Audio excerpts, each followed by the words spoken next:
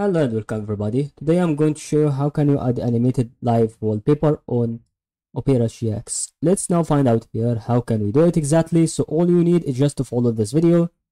We will start to it by going through something that is called on the side, which is about to give you that side, guys. And we have to click here on the left top corner. So once you click on it, we can click on settings on the bottom. Now once you click on settings here, you're gonna find out this page. Now you can start to have certain part above that over here, and we can type wallpaper if you couldn't find it here. So you can start to have this through that, and then start to go and click on. To do it is to click on use custom wallpaper.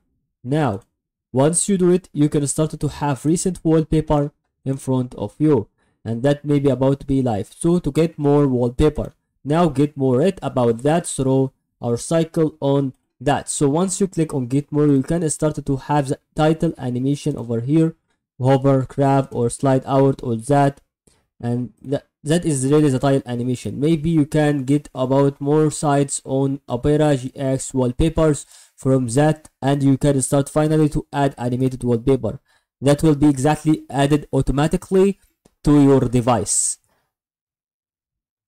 Good luck.